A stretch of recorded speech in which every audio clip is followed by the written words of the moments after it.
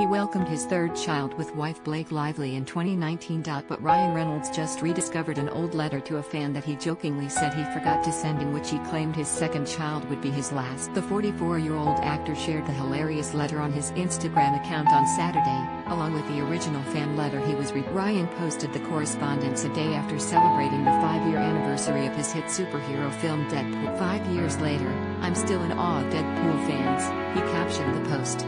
Hunter wrote me this letter after Deadpool came out, and somehow my response never got holds up. Mostly. In the original note, a fan named Hunter commended Ryan on his laugh my off movie Deadpool. He expressed hopes for a sequel that wasn't a crappy second movie.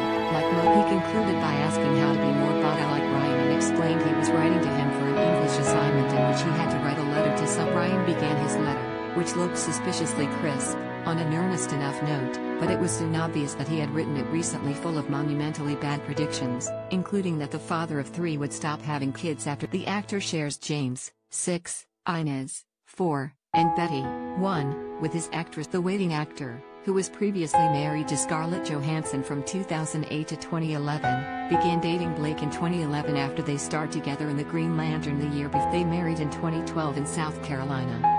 Ryan wrote that he appreciated how well received Deadpool had been, but his ruse didn't hold up much long after he joked, "Can you imagine if DP was with the MCU at Disney?"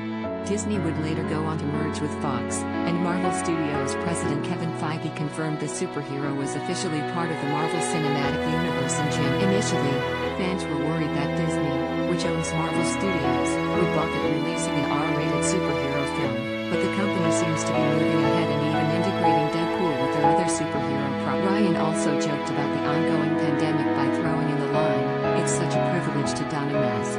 The actor in aviation Jim Pitchman continued the parody letter by suggesting being a bada by committing to one thing, like acting, and not messing around with random business ventures like other celebs. His only small investments were in Fyre Festival and the scam blood testing company Theranos. He also joked that he was like current Tampa Bay Buccaneers quarterback Tom Brady and the New England Patriots. In his final paragraph, the gin spokesman Hilarious added that beer was the only alcohol. He said Deadpool 3, which has no release date, would be out in 2020, and that he couldn't wait to spend some time with fans up close and personal. Handshakes and hugs are always better than letters or even dabbing.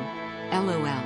Until then, let's stay connected on Vine. He joked to the defunct social media platform. He closed his letter with the now out of style saying,